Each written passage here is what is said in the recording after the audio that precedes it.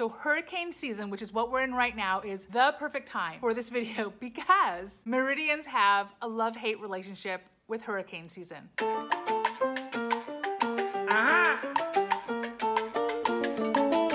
Because we love, thank you for the rain because it brings the temperatures drastically down. April and May is the hottest. Triple digits are not fun to live in, but then the rain comes and the temperatures go away. Now we're in low 90s, high 80s, and then it becomes beautiful at night. So we love hurricane season, but we hate hurricane season because that's when the mosquitoes come out because it's perfect weather, it's perfect humidity for the mosquitoes, and so love-hate relationship. And so all that is great because I've collected 12 YouTubers, 13 including myself, who are going to share with you the 13 things we don't like about Merida, Mexico. Now I do want to caveat, love-hate, right? Much, much more love than there will ever be hate for this area. And in fact, most of the YouTubers that I'm showcasing today are still in Merida with no plans of leaving. But some of us are leaving and or have left, but not because we don't like Merida. It's because we're travelers.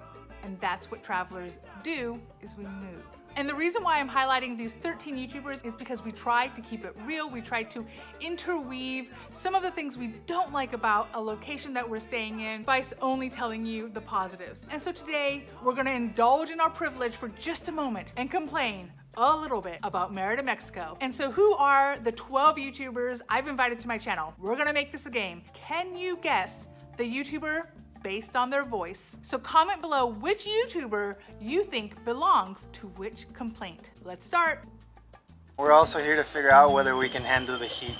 We're hoping not to melt the month that we're here in Merida. So we came purposely during the month of April and May to make sure that we can handle this heat. And the heat so far has been easily every day 100 degrees up to 110 degrees Fahrenheit. So far we haven't melted, but we'll see.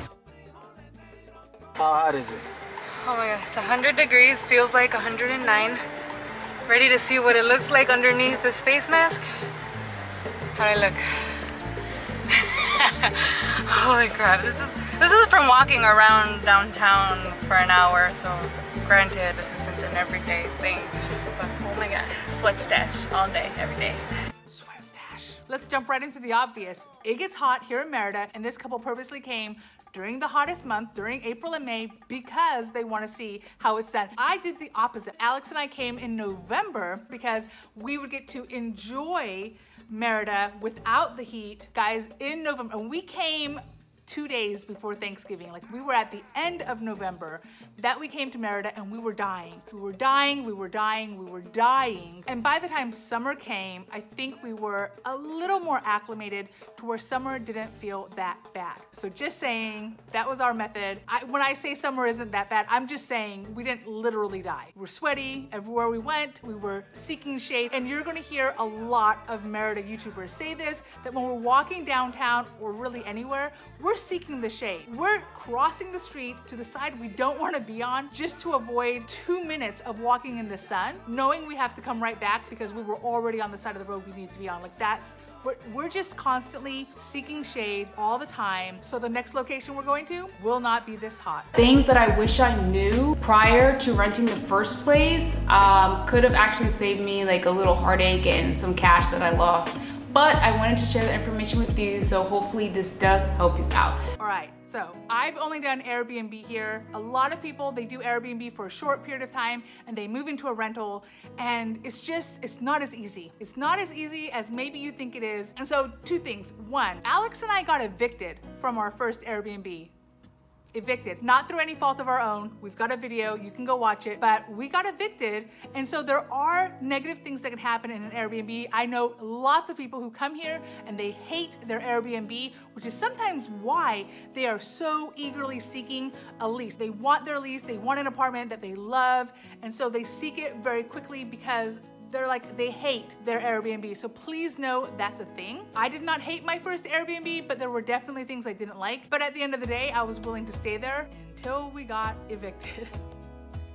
So we found this place. We're much happier here. We do miss the pool. We miss the pool every single day. The pool.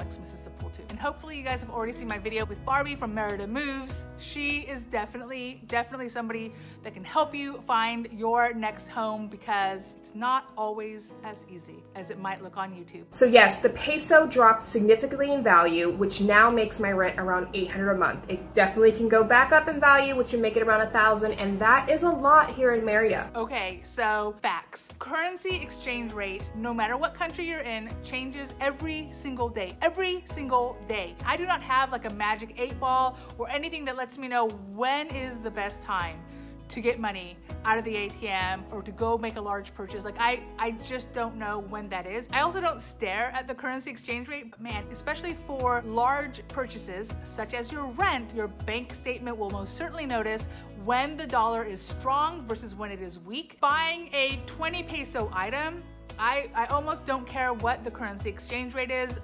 We're good, right? We can afford it, it's no big deal. But my rent is 9,100 pesos. I often say that it's less than 450 US dollars, but right now it's actually 457. It's slightly more than 450. I think it's been as low as, I don't know, 420 or something, and now it's 457.94. And so my point is just that the strength of the dollar compared to the peso changes all the time. And so with my friend, she was renting a home for 20,000 pesos. Again, that's more than double what I'm paying. And so she's noticing the fluctuation, right? Initially, her rent was $1,100, then it went down to $800, which she loved, and now it's probably back up to close to $1,100 again, because that's how it is. So your rent or anything that you pay on a monthly basis with pesos, it's going to fluctuate every month, which can get a little bit annoying for the budget. So it is important, if you do have, especially a strict budget, to kind of estimate over. Right? Buffer it up. I budget 500 US dollars for my rent, knowing that it's unlikely to actually hit $500, but like, you just never know. You never ever know. Have you been inside some of these expat groups? It is downright scary. Let me show you how to navigate the shark-infested waters of expat groups so that you don't get bitten. Yes. Yeah, like, say it louder for the people in the back. Expat groups can be the worst, and sometimes it is so tempting to just leave them all. To just be like, you know what, forget this. I don't need this group that badly. I'm just leaving. So at the end of this video, I will be revealing where these clips belong, right? Like, who said these clips? And this is a video, if you haven't seen it, you need to watch, because she's keeping it real. She's letting you know maybe why you shouldn't leave those groups. You have to watch her video to know all of it, but my point is, yes, expat groups can be vicious. You're just asking a simple question, and then you get 20 people attacking you and attacking each other in the group, because I think some expats, they leave the US just to have more space to argue. The keyboard warriors are alive and well, and I have a suspicion, I really do, that some of these expats aren't actually in Merida or Mexico or whatever the location is. They're just in the groups just to argue with you, just for the fun of it. But watch her video. She's got a lot of travel experience, and specifically experience dealing with other expats, because a lot of my travel experience was military related. I never joined a Facebook group based on a location until I retired 2 years ago. And so anyway, watch her video. Very, very helpful. She keeps it real. Seca. Seca is back, money. It's back. Prohibition. Ain't no liquor, ain't no alcohol here. 45 days. I think we're actually in La Seca right now. I think currently we're not allowed to buy liquor. I'm honestly not 100% sure. I personally have not bought alcohol since before COVID started. And as a single mom traveler, I honestly tend not to drink that often. However, I like the option to. And since COVID began, we have had in Merida, Mexico, so many times where we went into dry law. Now, especially in the beginning, it definitely was done to protect the citizens. They didn't want anyone who was suffering from loss of income, loss of whatever, to resort to drinking, thereby increasing the chance of domestic violence. So this was definitely the state of Yucatan doing its best to protect its citizens. Absolutely. So I'm not at all saying that it's a bad thing, but just be aware. If you are someone that needs to drink or wants to have a drink, every single day, it's a challenge. It can be a challenge here in Merida, Mexico. And while all of these complaints, by the way, are talking about Merida in particular, they also apply to a lot of Mexico. However, the very specific reason why I'm not calling this 13 things we don't like about Mexico is because some of these things don't apply. There are areas of Mexico that don't have dry laws popping up very frequently, if ever. But anyway, it's not something that really affects me on a personal basis, but we've gone dry several times since the beginning of 2020. I'm using my hotspot right now because right now I'm dealing with the blackout, and this blackout has been going on since 12 o'clock. And hopefully I don't get nobody that'll try to come for me, but your girl is tired of the blackouts, okay? I'm tired of the blackouts. I work from home, and so for me, with these blackouts happening all the time, that's messing with my money. And what I don't like is I don't like when my money being messed with. Yes. Now, I will say the blackouts seem to happen most frequently during hurricane season. Like literally now is the time. But let me tell you, she is one of 2 YouTubers that I know of that's ever talked about it. And I say this knowing that I've experienced it. Like there have been times where Alex and I have gone out to restaurants just because we were tired of not having electricity in the house, or sometimes not having internet, because we do also have internet blackouts. Loss of power is absolutely a thing. Now, where I am right now, we've had maybe 2 or 3 bigger ones. We've had one terrible one, like to the point where at the end of it, we left. Like there's a video called Staycation in Merida or something like that. Anyway, that staycation inspired by a blackout that lasted, I think it was 3 days. We lasted about 2 days of it, and I was so glad to find somewhere else to go. It also had a pool, so there were other benefits, but like I was very glad. It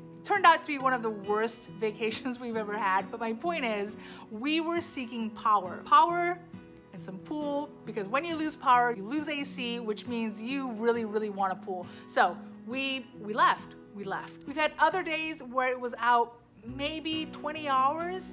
Again, probably 3 times my entire Merida stay. If you watch her video, it sounds like she's got it so much worse in her area. She's somewhere further north. Blackouts are absolutely a thing, and I'm pretty sure it'll be a thing my next location. And it's one of those things where during the blackout, I am thinking to myself, I should record this. Like, this is a thing that happens frequently enough that people should know about it. But then on the flip side, I'm trying to save power, save battery life on my phone. So I don't really want to record too much, because what if I need to do something, like actually do something, actually order food? What if I decide that I need an Uber? What if I decide to run away and I need to get on Airbnb? Like those thoughts occur to me. And so I've never recorded during the blackout. And then once the blackout is over, guys, I'm just so happy. Like Alex and I literally just turned the AC on, and we're just laying in the AC, so happy that all thoughts of our previous pain disappear. And so yeah, I've never recorded a blackout.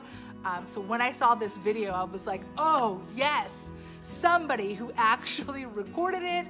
And yeah, so keeping it real, thank you so much, because I always forget. It's like going into labor. I don't remember how painful labor was, because I just remember the gorgeous kid I got. The plumbing system here in Mexico is just a little bit different than what our houses are like in the United States. Now in his video, he's not talking about the flushing toilet paper issue. He's talking about the water pressure. He's talking about the sediment that's in the water. So I'm constantly cleaning my shower head to try to maintain the water pressure. So my home does have pretty decent water pressure. However, the sediment thing is real. You have to constantly clean the shower head to maintain it. So it's a thing for sure.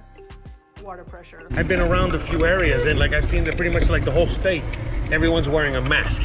And again, this might be important. It is important to everybody. Some people want to live in an area where everyone's wearing a mask, and some people want to live in an area where no one is wearing a mask, and going through all those protocols. Yes, so I will say this, Merida in particular, I think we're doing a really great job. Every building I enter, whether it's a store or a bank or everywhere. They take my temperature, they give me some kind of hand sanitizer. Sometimes they'll spray my entire body, which I don't really appreciate, but nonetheless, like they go all out. Everyone is wearing masks here. It's a huge thing. It is not a federal law, and it's not a Yucatecan law. It's not a Yucatecan law, but what the Yucatec does, our state, is essentially they get health officials to say, you have to do this. You have to, not because it's illegal not to, but because for health reasons, you have to. So there's this strong pull, and I would say 99 to 100, like everyone's wearing a mask. Just everyone's wearing a mask. However, in other parts of Mexico, some places literally, they don't wear a mask at all. So we'll see. We'll see how our next location is. I will say most Mexico YouTubers right now, they're gonna wear a mask no matter what. Like when they're in public, you're gonna see that they're pulling down a mask. Like they're going to wear a mask, and I'm pretty confident Alex and I are going to continue wearing a mask because there's a level of responsibility showing you how to be polite to the area, I guess, if that makes sense. But it doesn't mean the locals are. It doesn't necessarily mean the locals are gonna be wearing their masks. And so this is where, if you want to know, do we have to wear masks? Don't necessarily just look at the YouTuber that is talking. Look at the background. If they're outside somewhere, look at the people walking around. Are they wearing a mask? And Merida, like 99% of the locals are wearing a mask every day, all the time, everywhere. I have to share this story because I'm so grossed the f out. So I go outside on my patio and I just see like it looks like little bugs. So I go outside to investigate further, and because I don't see well, I kneel down and I'm like, what the f is that? It was just like a sea of like these little tiny black bugs or whatever. And when I say a sea, I mean a sea because when I got closer, it was like clear liquid on top of the bugs, okay? Which turned out to be... Okay, I have to stop it there. But, so, bugs. Bugs are a thing. Most of us, I think, we're used to the bugs. We don't necessarily comment on it very often because it happens a lot. I will say in my home, I have ants relatively frequently, not like a, you know, not covered, but I definitely have ants, and we have geckos, although I haven't seen the gecko in a while. Alex, have you seen the gecko in a while? We haven't seen him in a while. We have ants. Outside of my home, cockroaches, not a lot, but we have seen cockroaches, which might mean that they are in the house, and maybe I just don't see them because they don't come out when I'm walking around. That could be a thing, but definitely lots of lizards. There are these scorpion spiders. I'll see if I can get a picture of it. It's apparently not an actual scorpion. It's something, I don't know. I've never actually seen it myself, but lots of people have told me about seeing these scorpions. They do not harm you at all, but they eat all of the other bugs. And so it's one of those love-hate relationships where nobody likes these scorpions, but the scorpions eat all the other things we don't like, and therefore we just deal with it. Again, my home, never seen one. I think I would freak out, but the worst thing only happened to one person. They lived outside the Periférico, outside the circle of Merida. Look at these pictures. Woke up to this gigantic snake crawling on her floor. She heard it. She heard something crawling on the floor, and this is what she saw. She called 911, which by the way is a thing. You can call 911 here. Nobody got hurt by the snake. They just got freaked out and posted it everywhere. I got a lot of friends. I got some homeboys back in Baltimore. I don't think they would like it here, man. They gonna be like, I'm bored out of my mind, right? And it's not because it's not stuff to do, but it's the kind of stuff to do that they like, right? I don't need to go into a lot of details on YouTube, but it's the actual stuff to do that they like to do. You guys know what young, eligible bachelors like to do. Okay. So I don't know exactly what he's talking about, but here's what I'm going to assume. We do not have necessarily a happening nightlife. So it is a much more relaxed sort of partying. He implies this in the rest of his video, which you should watch, that Merida's kind of a sleepy town. We're definitely a family-friendly town. We are yes. If you like cenotes and ruins, architecture, if you like, you know, Yucatecan foods, and the people here are amazingly friendly, those are the things you come to Merida for. We're not Tulum. We're not Playa del Carmen. We're not Cancun. We're not Mexico City. We're not Guadalajara. We're Merida. It's different. Not all of Mexico is the same. And not everyone likes to be in a place that's family friendly. And Google and Yelp are not reliable here. They just do not have everything that you need. The biggest thing is word of mouth. And Facebook. A lot of businesses will do listings there and they'll put up their menu and then you can order through WhatsApp. Yes. So yeah, especially when we first got here, if you tell me about a great restaurant, but you also say, I don't know the hours they're open, I'm gonna Google it. I'm gonna say, oh, what's the name of the restaurant? Let me look it up. Depending on the type of restaurant or location, I might never find it on Google, but more than likely the hours displayed on Google, it's probably wrong. It's probably wrong. If you have a Facebook page, even the hours on the Facebook page might be wrong, but you can message the owner on Facebook, or better yet, like dramatically better yet, if you can get their number, their WhatsApp number, you can text them and you're gonna get the best results through WhatsApp / word of mouth. This is not a place that cares about updating websites, and so it's not friendly for those of us who are huge on Google. And even though they have a Facebook page that they probably occasionally check, yeah, some of them are not checking their Facebook messages. This is definitely a WhatsApp society where people are texting with actual phone numbers and not through Facebook quite as often. So yeah, it's hit or miss. It's hit or miss on Google, it's hit or miss on Facebook. You need the WhatsApp or you just need to walk over there. I used this YouTuber's video twice because I couldn't find anyone else that said what she's about to say, so. You cannot trust the menu. The menu is not very specific. I think a lot of people just assume that you know what chilaquiles are, and a lot of the dishes here in the Yucatan have very specific names. Some of them are Mayan names. If you're a tourist, you might not know what's in the dish, and the menu will not necessarily explain to you what it has in it. It might be general. I think I mentioned it in one of my early Mexico videos. I think I called it like, what do you do with a picky eater? So there have been many times where I've gone to a restaurant and I've asked, what's in this sandwich? And I'll have somebody go, ham and cheese. And I'm like, solo, just only ham and cheese, solo jamón y queso? They're like, yes, that's it. That's all they have on the sandwich. And then it comes with not only the condiments, but sometimes lettuce and tomato. And like it comes with a lot of ingredients that they're just not thinking of. All they know is they have this amazingly delicious ham and cheese sandwich. You're gonna love it. And here you go. They're definitely not thinking in terms of perhaps they have a vegan in front of them, and they're not really thinking in terms of allergies. Now, we are not vegetarian, we're not vegan, so in terms of medically speaking, we really only care, does it have peanuts in it? Those are usually pretty easy to determine. Like Alex, there are so many condiments that he's really just not a fan of. When getting like a sandwich, he much prefers to go to Subway, where you are building your own sandwich, you're telling them what to put on it, as opposed to going to a place that has sandwiches to sell, because sometimes they come with other ingredients. Now that being said, now that we've been here a couple of years, we can kind of predict what might be in most of these products because we've just experienced so much, especially the first maybe 6 months of being here. There were so many times where I would order extra food knowing that something in this my son won't eat. Let me order a couple things because maybe between these 3 dishes I can find enough food for Alex to eat. So that was a thing. If you've got a picky eater in your family, it's gonna drive you nuts. If you are very specific in your diet, such as being a vegan, again, same thing. It can be difficult for picky eaters here. I'm sweating so much still. Sweating. It's hot. It is so hot. It's so hot.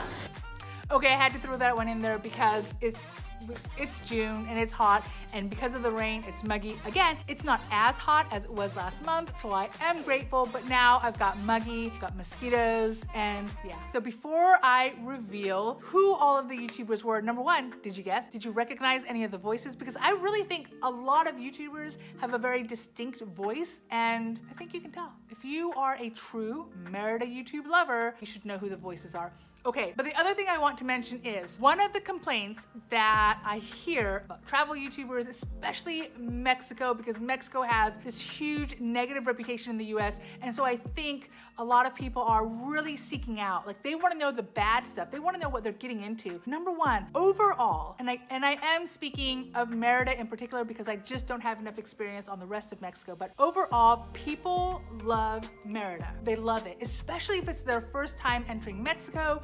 It is safe. It does feel secure. It is friendly. It is super easy to blend in this environment. Big picture, every day we wake up happy. We wake up glad to be here and not in another location. It is a pleasure to be in Mexico. So when it comes time to creating video, sometimes we're just excited about the things we're excited about. We're excited about the things we get to do, or the lifestyle, or how calm it is, or like. And so yes, a lot of our videos definitely tend to lean on the side of we love Mexico because we love Mexico. It's a thing, and kind of similar to what I was saying about the blackouts, when things are bad, we're just dealing with it. We're just suffering through it. We're figuring it out. And once it's over, we're not living in the past anymore. We're not sitting there being angry at the fact that we lost power 2 days ago, and then we can make a video about it. Like we've moved on. We've moved on from the negative moments. We think it's funny now. Like it's a thing that naturally happens. And so we tend to make videos of the present moment,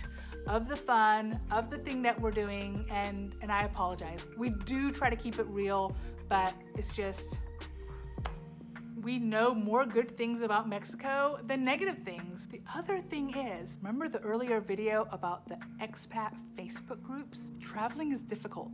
I know, we're not supposed to say that. There's a reason why you might be intimidated by the idea of traveling, and it's because it's difficult. It's unpredictable. You are going into territory, you're going into places where they have different cultures, different belief systems, different ways of doing things, different hand gestures. There are countries where this means no and this means yes. I use so many hand gestures in Mexico. I'm so grateful. So grateful. A lot of our expressions, a lot of our hand gestures are very similar between the US and Mexico, like super grateful. But there are countries where that's not the case. So traveling is difficult. Just know this. For those of us who have traveled our entire lives, or extensively in general, there is an element of tough it out. There's an element of, you know, not complaining about the new environment because you're traveling on purpose. Like most of us are traveling because we want to travel, because we choose this life. We are privileged in this ability to leave our country, to leave our, sometimes the hemisphere of where we were raised, and to see the world. Like this is a huge, huge privilege, and we're choosing to do this. And so there is this psychological element of don't complain about it. Don't complain about it. Merida is hot. Duh. You can see it on the map. Of course it's hot. It's a tropical area. It's literally a jungle. Like that, there's an element of that. And so, for those of us who travel full time, sometimes we don't want to complain about it. We just don't. We just don't want to complain. We know we sound ridiculous. We know we sound privileged. We know we sound entitled, and we don't want to sound that way. So we don't like to complain about it. It is important as you watch YouTubers, wherever you watch, people who are traveling all the time, you have to pay attention. You have to pay attention to those moments. A lot of these clips that you heard today, they were on videos where they talked about how much they love Merida. They love Merida, but they're just trying to keep it real and letting you know just a little bit, just a little snippet of things that drive them nuts. It's not a negative reflection of the country or the city. It's just a thing that we're complaining about, because there's no such thing as utopia. I am confident wherever you live, you can come up with a list of 50 things. 50 little annoying things that drive you nuts, but it might, even combined, not be enough to make you want to leave the town that you're living in. So that's the case. We don't want to complain about something that we're maybe not going to do anything about. Like, Merida's hot, and yet I stay month after month after month. I mean, we are leaving soon, but we've stayed here almost 2 years in the heat. The big picture is it must not be that bad. I wouldn't have stayed if it was that bad. So now let's reveal the YouTuber. Clip number 1, the couple who was talking about the extreme heat is Jenny and Kevin Eat Baila Travel. I actually only recently discovered them, and they've got a lot of really useful videos. If you're thinking about traveling to Mexico, and if you are pondering becoming a dual citizen, they are a great channel to follow. They're super informative. I am loving their channel. Number 2, giving you insight on the do's and don'ts of renting here in Merida, Mexico, is Heather Proctor from Unconventional Itinerary. I will give you some background info, which is that Heather did not use Barbie. Barbie from Merida Moves. Just saying, if you're gonna rent here, you need to talk to Barbie. Her information is of course below. Number 3, giving us some insight on the peso to US dollar exchange rate is the amazing Amoya Shante, owner and founder of Single Moms Do Inner Circle. If you are a single mother, this is something you need to really think about joining. Link in the description. Number 4, giving us the real talk about expat groups is Kelly McRae. She is phenomenal. She has been traveling for years and years and years all around the world and just has a lot of amazing insight. As a lupus warrior, she also has a lot of insight on the medical side of the house. So if you've got any kind of medical issues, even if it's not lupus in particular, she will shed the light on a lot of things. Number 5, keeping it hilarious and real about La Seca is the Yar Bros. When I first started watching them, they were in Merida. They'd lived in Merida for what feels like forever, and now they are kind of traveling all around. I believe their home base is still in Guadalajara, but they're visiting a lot of different places in Mexico. So if you want to know about the different cities in Mexico, not just Merida, the Yar Bros are an amazing and hilarious channel that you should be following. And number 6, keeping it absolutely real about the Blackouts, is Princess from The Princess Show. She also has lots of great videos about Merida, and again, she's just telling it like it is. We get blackouts, it's a thing. And number 7, talking about the plumbing situation, is the amazing Monty from Mexit Plans. They actually started as a blog, mexitplans.com, and have recently really put a lot of effort into the YouTube channel, a huge and amazing resource for all things Merida / Mexico. So Monty from Mexit Plans. Number 8 is Jose Ortega Travels. Now, I love Jose. I probably watch all of his videos in the background because his videos do tend to be a little lengthy. He's just off the cuff, talking about things that you probably need to know. So it's a very different type of Merida channel. His videos are largely unedited, but sometimes not editing the video is the best way to really know the behind the scenes. And speaking of behind the scenes, did you know that I have a Patreon channel? I like to keep my videos relatively short and sweet on YouTube, and I try to stay relatively on point to the city / country that I am in. I don't go off on too many tangents. However, in a place like Patreon, that's the place where I'm able to ramble a little bit more. It's the place where I can show you the behind the scenes. So if that is something that interests you, Patreon, join the family. Number 9, with the bugs story. First of all, you need to watch the rest of that video. Bugs are funny, and finding lots of random bugs at your house is funnier. And then the little sacks on top of the, hilarious. You need to watch her. You need to be subscribed to her channel. Number 10 is the amazing SPK lifestyle. And one of the things I've always loved about his channel is he keeps it real, but he digs a little bit deeper into the culture, into the psychology of travel life, especially if you're a solo traveler. And even if you're not, even if you're a single mom traveler, if you have questions like, do you get lonely traveling? He's got an amazing video that covers that. He's talking from a solo traveler viewpoint, he's talking from a male viewpoint, but nonetheless, a lot of the things that he's talking about really does apply to us, even if we're not male and traveling by ourselves. A lot of his topics really hits home. Highly recommend SPK Lifestyle. Number 11, talking about Google as well as the vagueness of our menu, is the amazing Karen Matamoros from Mom on a Journey. We have talked about her extensively on this channel because she is epic. I absolutely love traveling with this lady. I consider myself very observant. I think I observe and I watch and I notice a lot of things when I travel. But where I sometimes assume, based on the things I'm observing, based on my personal experiences, Karen's like, yeah, why don't we just ask? Why don't we just ask? Karen is constantly asking the locals all these questions because she doesn't want to assume. She doesn't want to be like, I think it's because this is the culture. She wants to be like, no, they told me. I asked them these 20 questions and they told me these things. When she goes somewhere, she's really digging into what's really going on. And so I love traveling with her. And last but not least, I had to throw another one in, guys, because it's hot. I'm hot. And so coming in at number 12, Eternal Expat. She is not a Merida resident. However, she's definitely come here multiple times. So again, if you're interested in different parts of Mexico, she is another great channel to follow because she has been to a lot of places. Okay, I hope you guys enjoyed all of the complaints we had about Merida. Please keep in mind that whether we choose to stay here or move on to other locations, Merida has left an amazingly positive impression on all of us. It's like the two of us are going